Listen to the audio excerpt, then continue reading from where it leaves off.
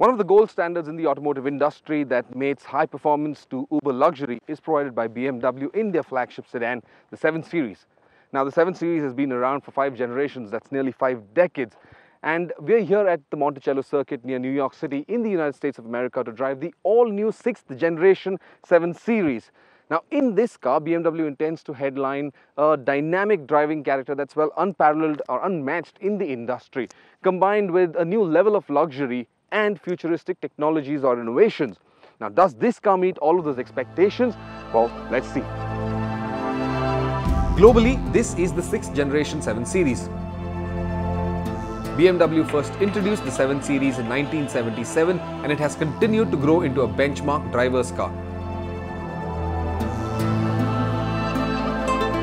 Despite its size, luxurious trappings and technology feasts, the 7 Series has always satisfied its consumers with its driving dynamics, and that continues to be a strong selling point to date.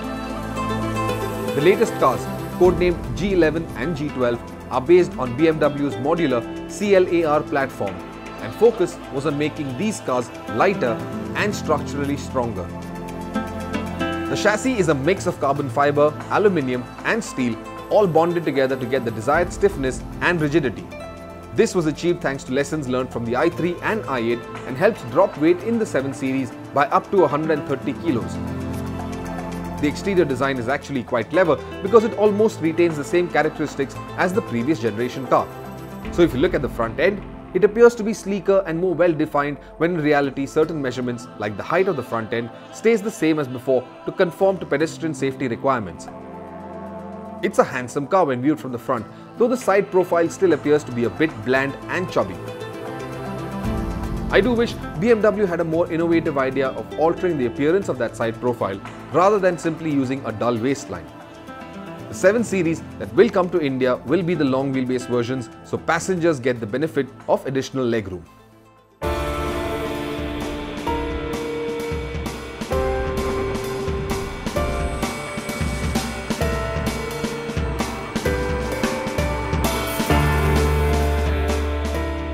Now, the 750 Li will be the first car to come down to India, and it will be showcased at the Auto Expo. That will be a CBU model.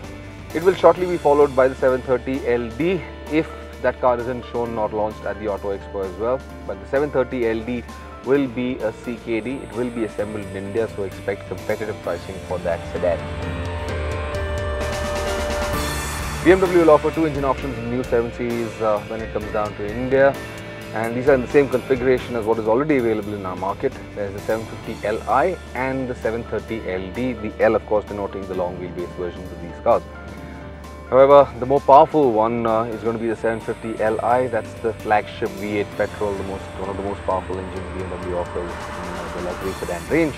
You get close to about 445 PS of max power and close to about 600 Newton meters of max torque. The diesel, similar configuration to India, however a little more power and better power and torque ratings, a little more efficiency and refinement from that engine as well. And that of course will be the best seller.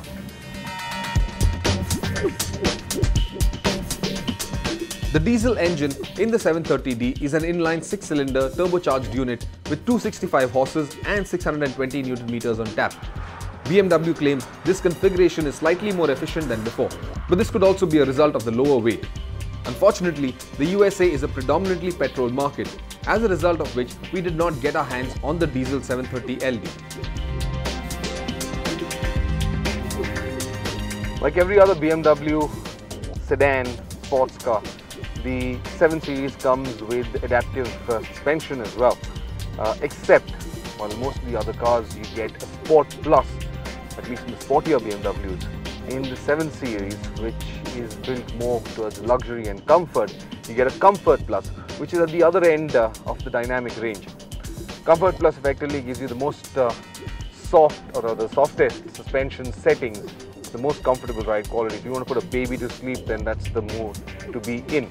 However, you can take the 7 Series all the way up to sport mode, and in sport mode, well, you get much quicker engine responses, the gear shift, well, that times, well, those change points differ considerably from comfort mode.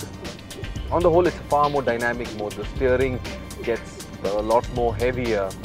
suspension gets a lot more stiffer. All the components come together to make this a far more dynamic car, and it is a very dynamic car.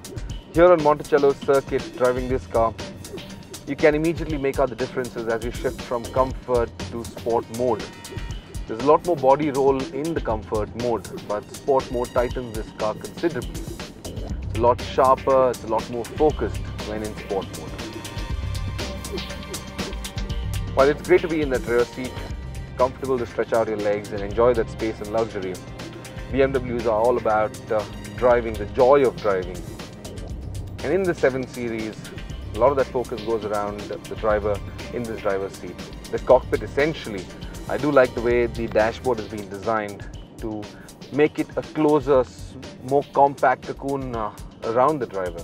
There was one element missing in the later generations, the later iterations of the 5th generation 7 Series, but now in this, the 6th generation 7 Series, I like the way the center console tilts itself closer towards the driver. This is a very personal, very private area. I like the feel on the steering wheel, I like the quality of materials used on the dashboard, the combination of wood, leather and exotic metals.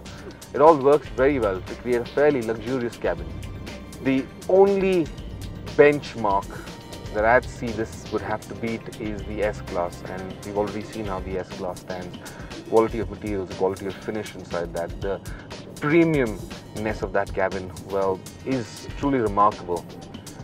I'm not going to comment on where this stands. It will need a closer scrutiny, and once this car comes down to India and we're able to do a comparison test between those two cars, well, that's when I'll pass an opinion on where the 7 Series stands. However, I'm impressed, but I still think BMW needs to work harder on what it needs to do in this interior.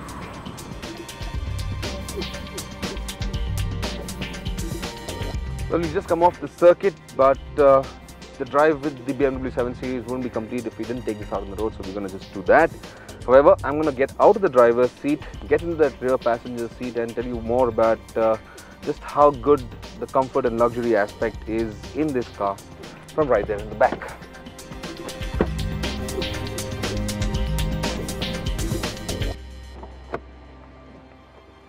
So, you're ready to go out for a drive on that street circuit to see just how the 7 Series performs on roads. But before we actually begin, here's one of the most innovative features I want to talk to you about inside this new BMW 7 Series, and it has everything to do with this small device right here. So as you can see, it's a perfectly normal Samsung tablet which is used inside the new BMW 7 Series, and it functions like a regular tablet as well. You've got all the applications that you'd need to use, except for this tiny one out here, which is the BMW remote application, and that takes you to an interface which allows you to control all the functions inside the car, such as the interior lighting. You can change the brightness, change the color, do various things in various parts of the car as well. You've got the sun protection, which allows you to open up all the blinds, whether it's on the windows or the sunroof, the moonroof, and also allows you to close all of them as well.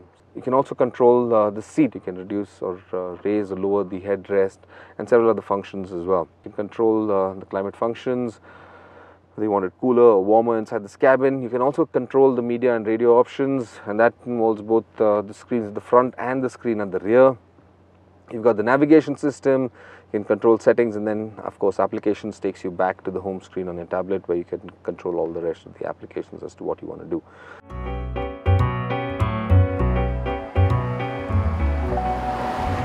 There isn't this natural sense of progression of luxury in the new 7 Series. So while there's a lot of exotic elements and components used to enhance that luxury effort, it just still feels very, very gimmicky, unlike the S-Class, which felt like a natural progression, a natural evolution of luxury.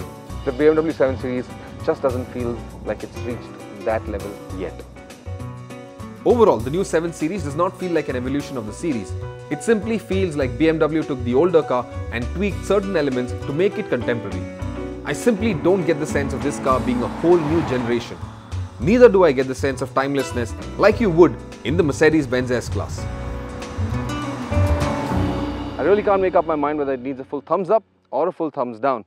But that's because while BMW has retained some of the integrity of the 7 Series' driving character, well, the luxury and opulence that you'd expect in a flagship sedan like the 7 Series, well, that isn't at a whole new level yet.